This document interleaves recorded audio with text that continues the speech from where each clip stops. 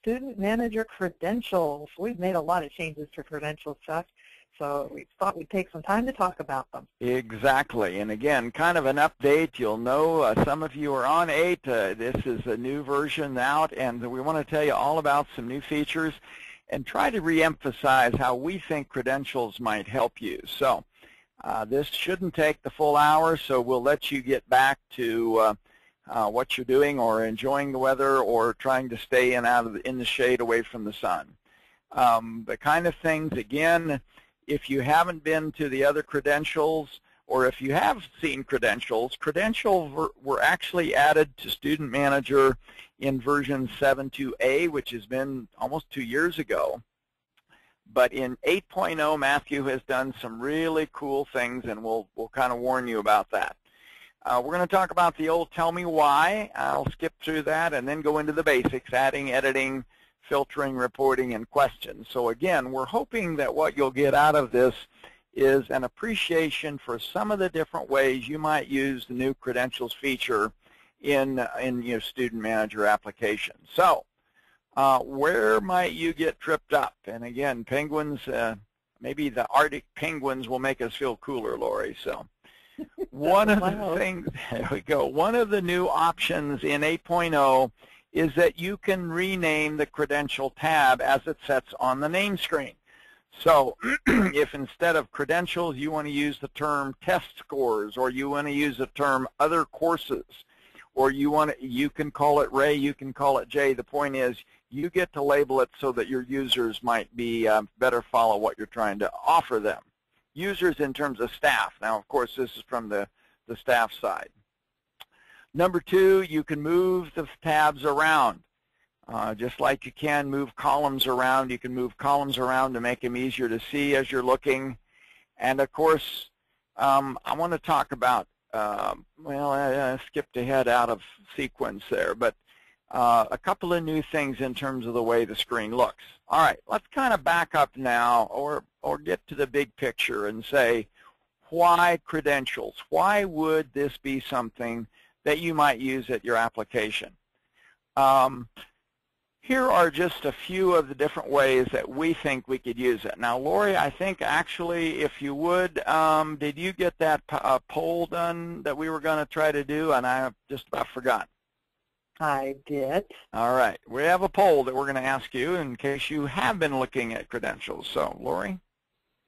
Are you currently tracking student information on the credentials screen? So we ask, and you may select as many as apply here, what you're using it for, or if you're not using it all, please tell us that as well. So, yeah, we'd like to know what you're doing with credentials. So if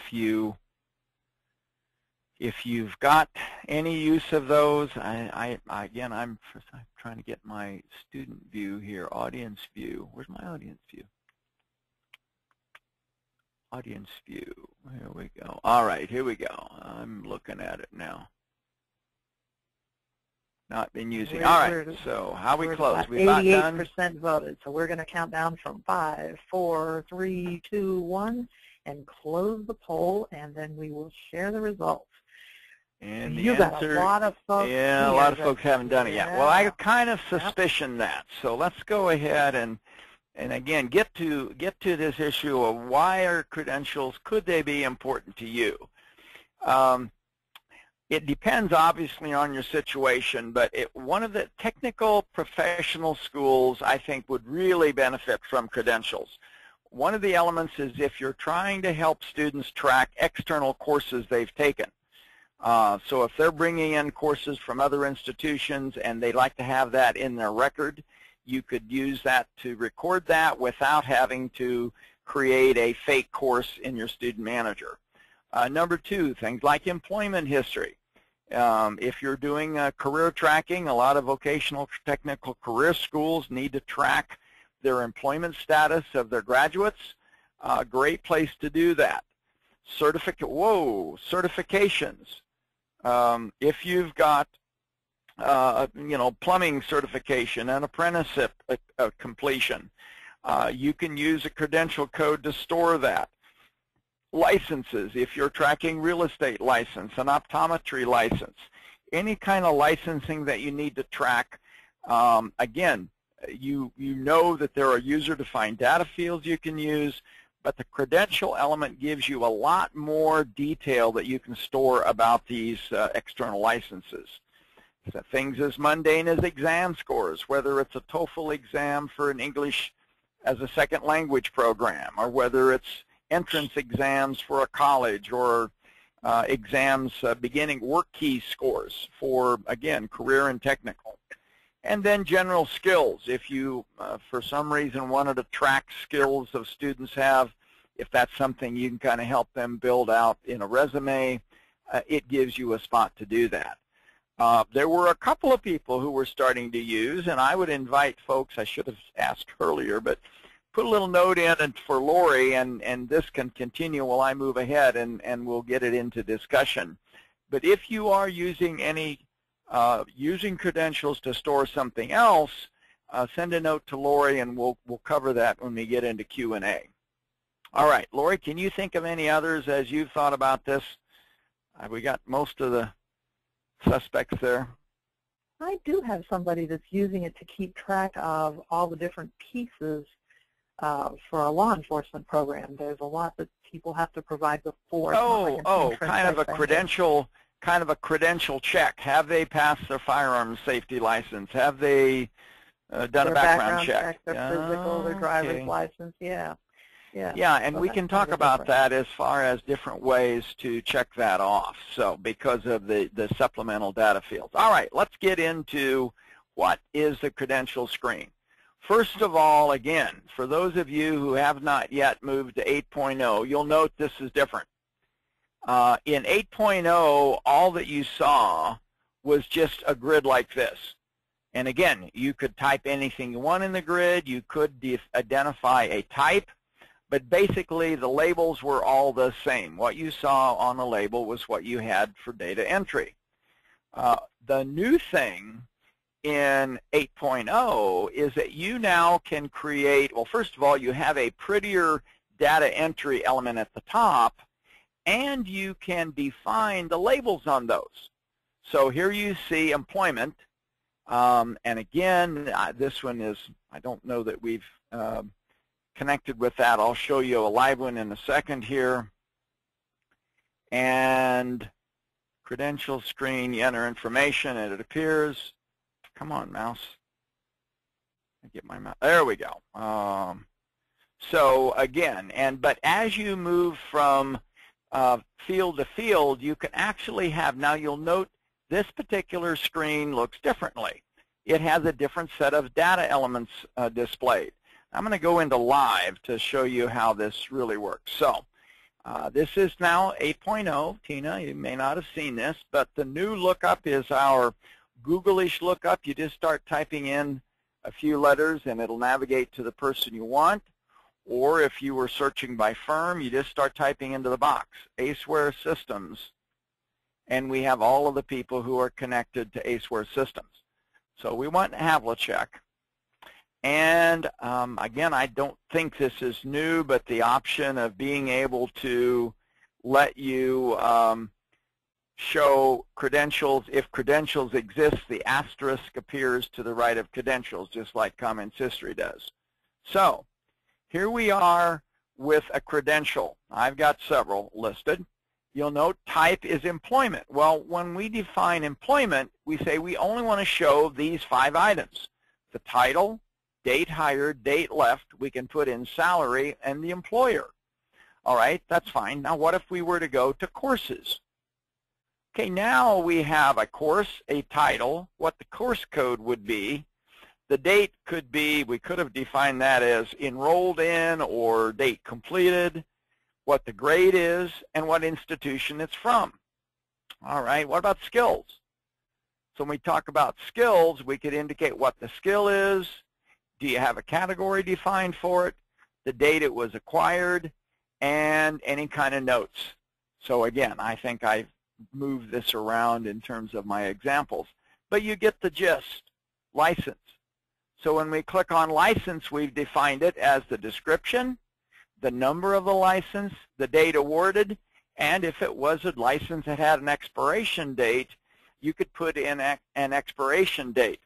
Now I'm going to show you the generic mode, which is basically all of the data elements that are available in the credential area.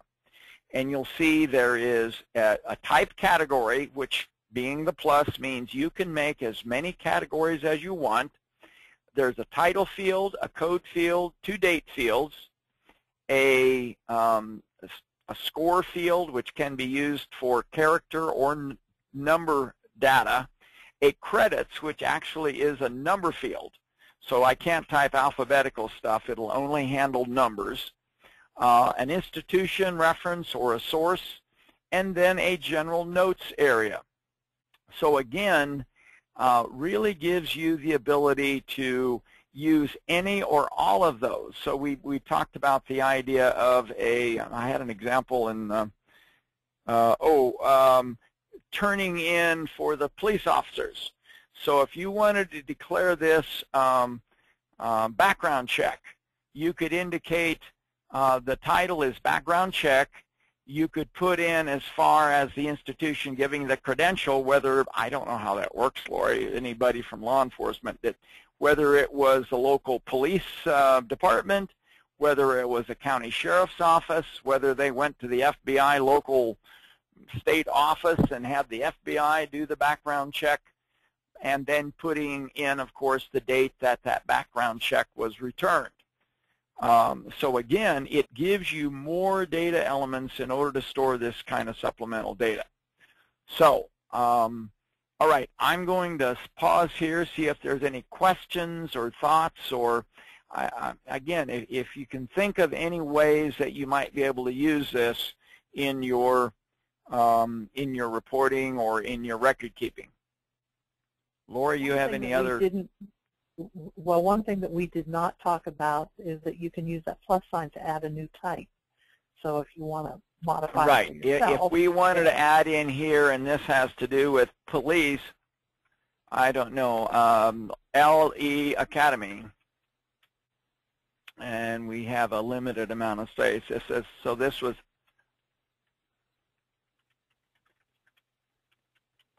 Law Enforcement Academy, that we'd be able to create a new code, and then there would be a new element in that. Now, while we're on the form here, and this was a generic, so I'm going to move this back to generic. Okay. While we're on this form, one of the things, if you've got a student with lots of elements, and you'll see I have 3 employment records here, and I said, I just want to see their employment data, what you can do is go to Filter, click on Employ, and it will display only the employment fields, or the employment elements that relate to what you're searching for. So, well, now I want to look for just courses. So now we just have, now when we do courses, what happens is it goes to the bottom of the list. You should click the up arrow key. Well, I guess there is only one in this particular case. And then, of course, you can go back and you've got the option to do all, where you show all of the elements that are in the particular piece there. Any questions, any buzz going on that we can kind of take for discussion now? I want to get into reporting. We forgot to talk about the web, Lori, in the slides, and I'll reference that in a minute here. Okay. We've got people asking how to use it for specific cases, and I'm going to tell you to talk with your tech, because those are very, very specific and detailed, and the tech and you can work it out best rather than doing it here.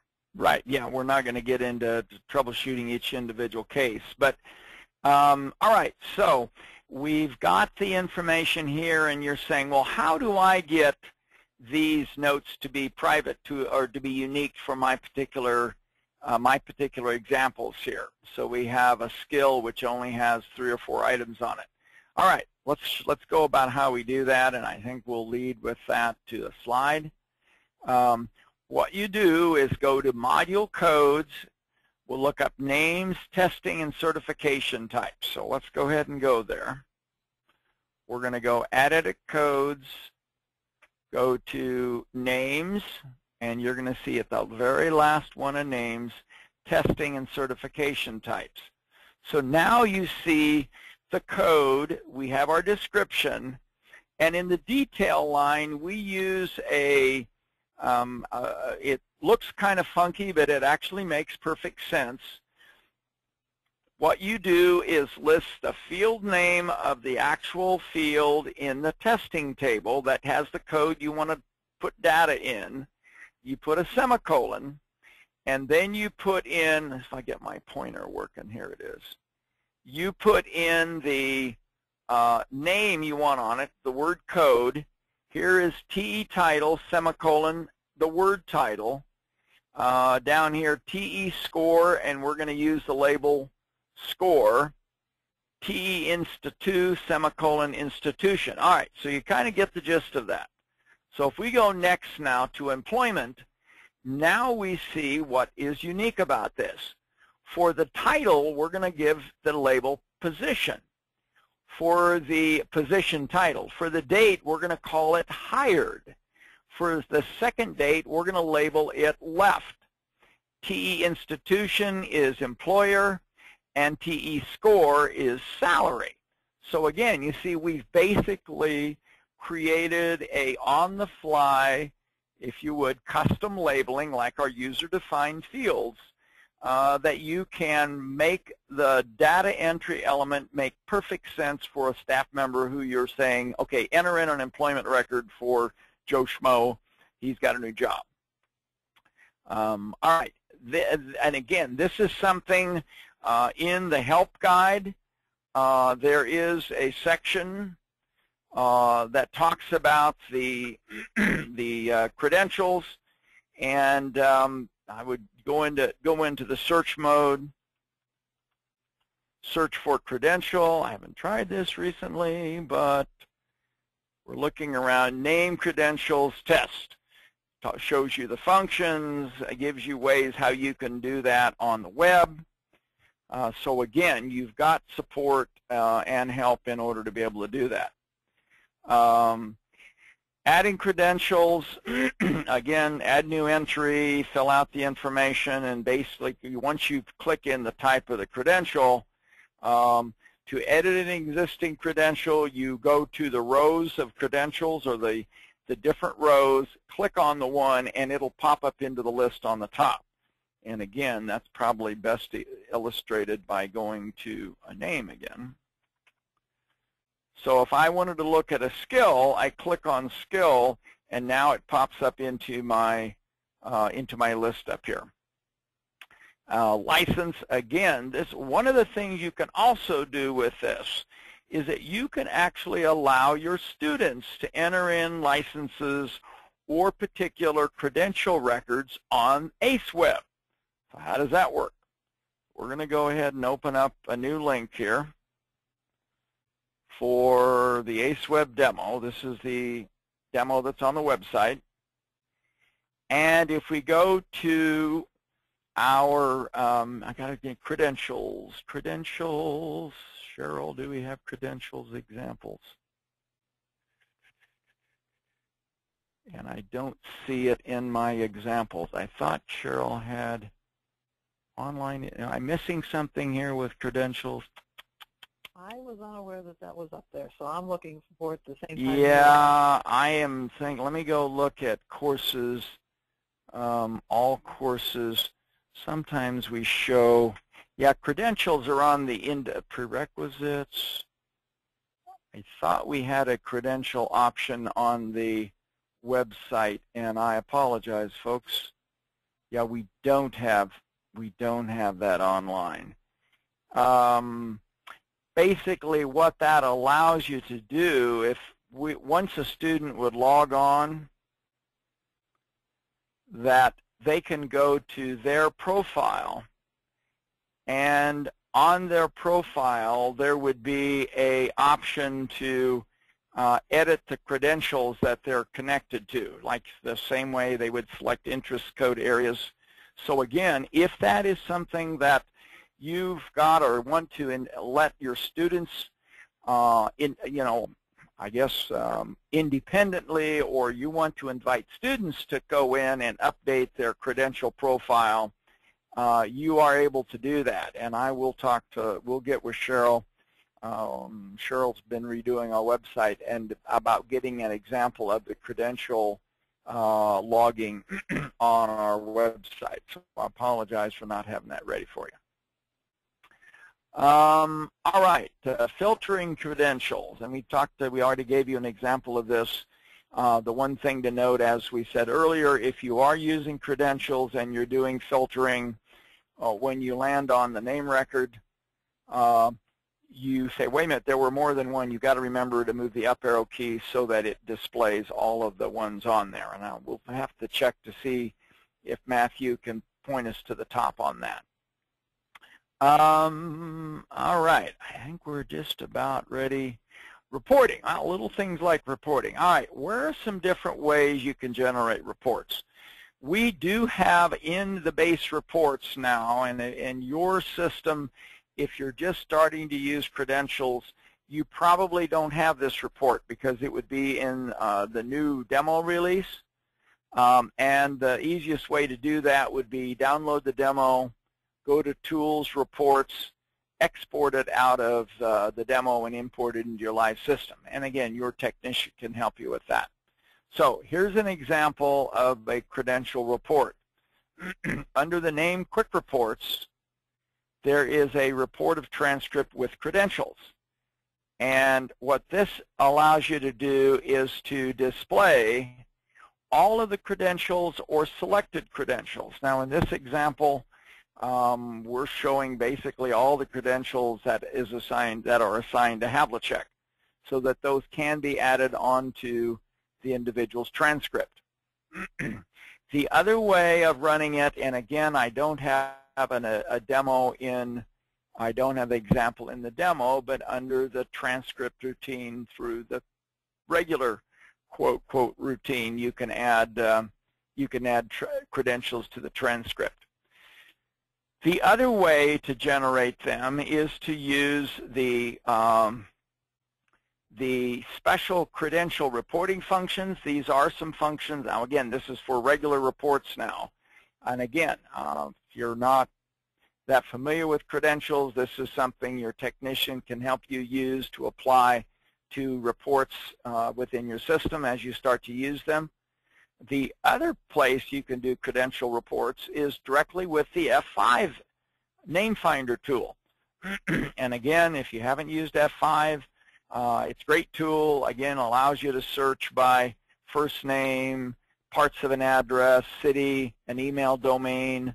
But it also has something called select names based on credential. So when you do that, it actually brings up a credential search element where you can indicate by code, by title, by type, by the notes or the institution. And the way that works is, no, we're not done yet. Not done yet. Almost done. Well, this is going to be a quick one here. Well, we don't need to pull up a name record. We're on a name.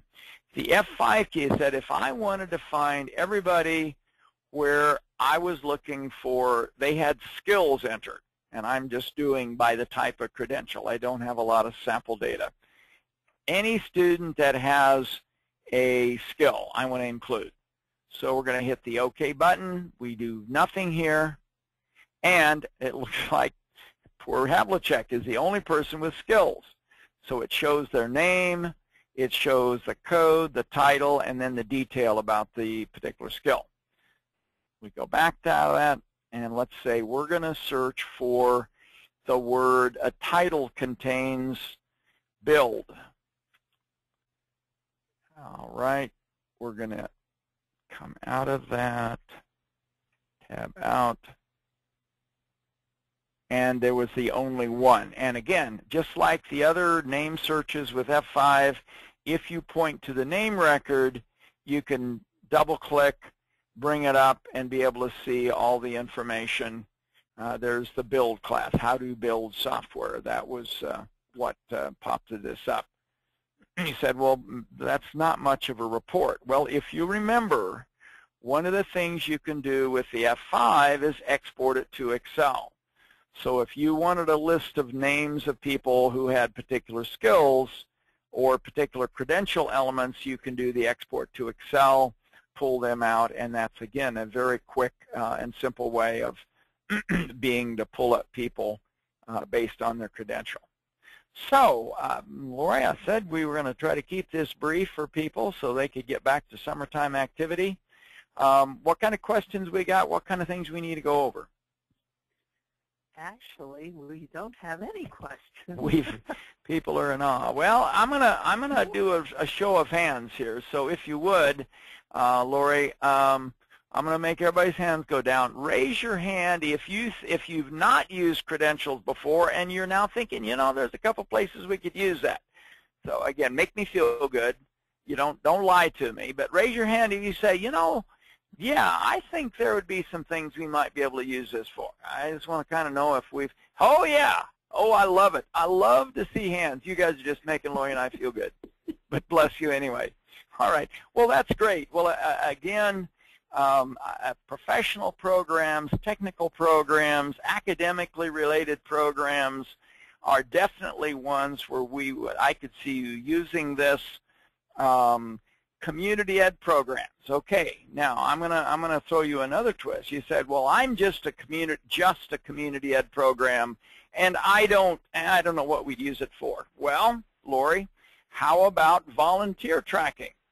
If you were to put in here, add a new entry, and we're going to call this volunteer.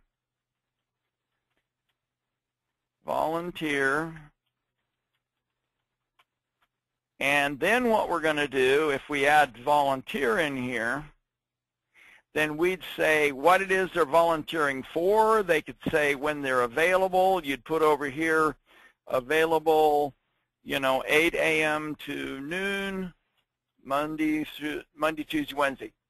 Again, see, this is where a lot of the code fields on Manager with interest codes or some of the one field character codes that you've got in additional info. With the notes field, you've got a lot more space available to use for that. So again, even a community ed program, no, we don't deal with credentials, but it would be a way for you to track. And again, in terms of the code, it might be docent. You might have a code for child care. You might have a code for helping prepare meals. Once you add that to the record, you can use your F5 key, and I want to search for the code docent. Hit the OK button, if I could type.